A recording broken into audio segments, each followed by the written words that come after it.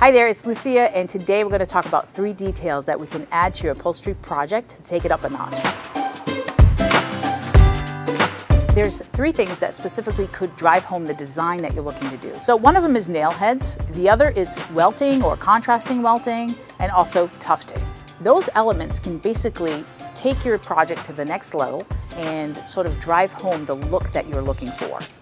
So the first one is welting. What is a welt? A welt is a decorative ridge that basically outlines cushion cores and also pillows, and it is filled with a rope, so basically it keeps it rigid.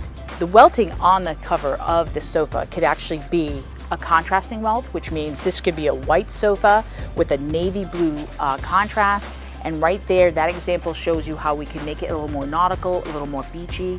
Some folks just like to do the welting as the same cover as the sofa, just to keep it a little more streamlined, a little more contemporary, and a little less defined. Welting is a great tool for basically giving you a whole new look with the same sofa. So now let's talk about nail heads. A nail head is an embellishment, and it's exactly that. It's the top of a nail head.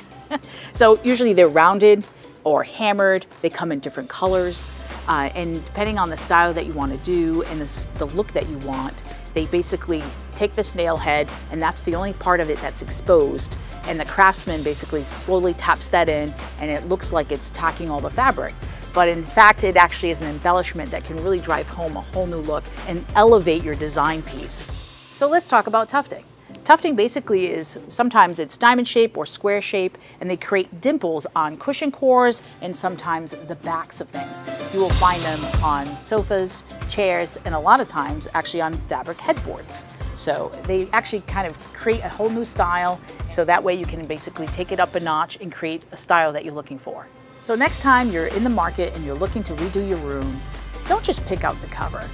Challenge yourself and explore those options of doing some welting or contrasting welting and tufting and nail heads. It really can add a lot of pizzazz and bring out your personality in your room.